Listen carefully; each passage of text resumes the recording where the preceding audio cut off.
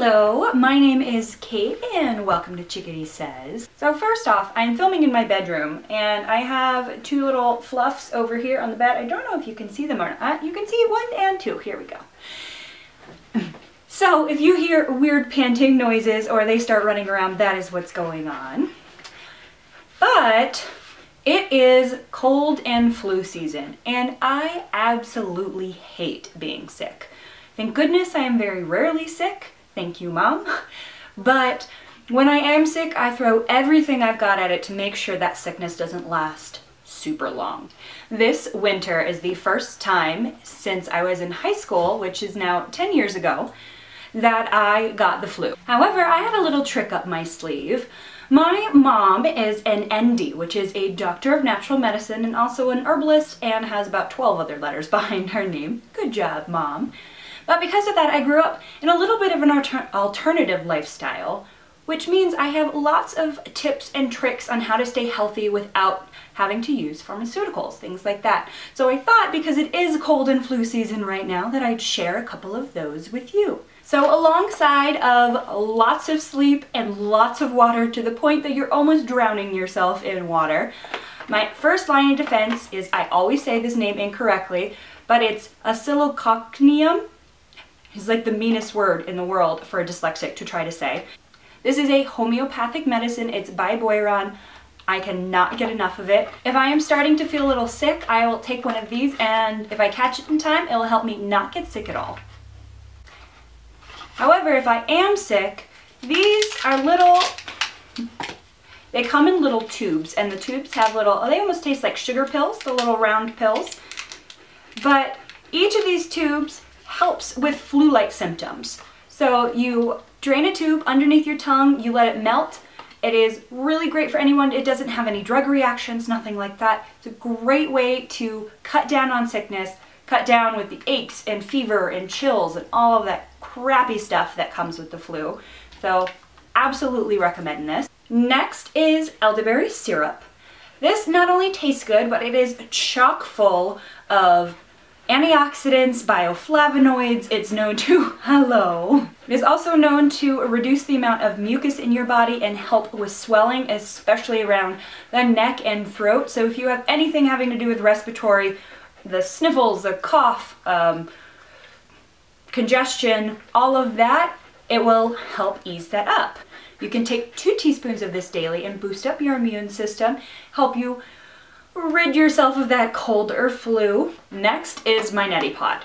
The idea of this is disgusting. In actuality, also disgusting, but it works really, really well. So mine is the Himalayan Chandra neti pot.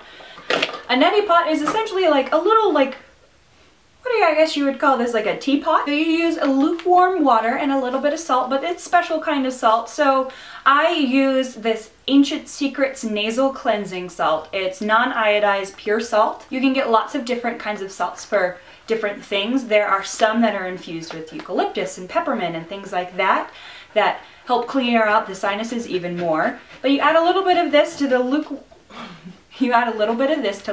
water in here. And this is where the disgusting part is, but it's going to clean out your sinuses. Sinuses, those little tiny cavities that get chock full of crap, which makes you can't breathe, can't smell, can't taste, all of that. Essentially, that water goes in here, you go over a sink, absolutely over a sink, and you put it up one side of your nose, tip it out, all of the water with that salt comes through to clean out your sinuses, and it comes out the other side with a bunch of gross goop. So, yuck, but it works so well. You do this once a day while you're super congested, and it will help get all of that gunk out, clear everything out so you can breathe and feel better. Next is a mixture of lemon balm and echinacea.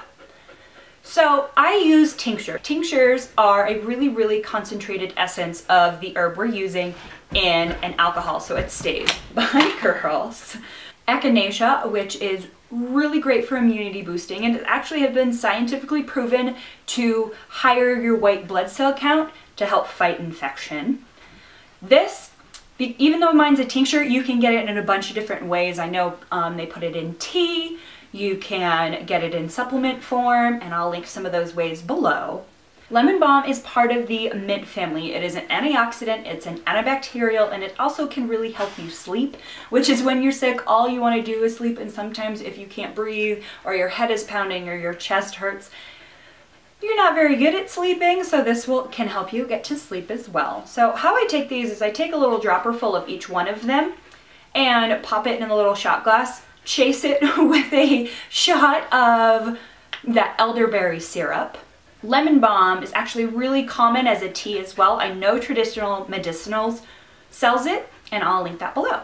So last but not least, this strange little teardrop is my humidifier, and I'm going to put it down before it leaks on me.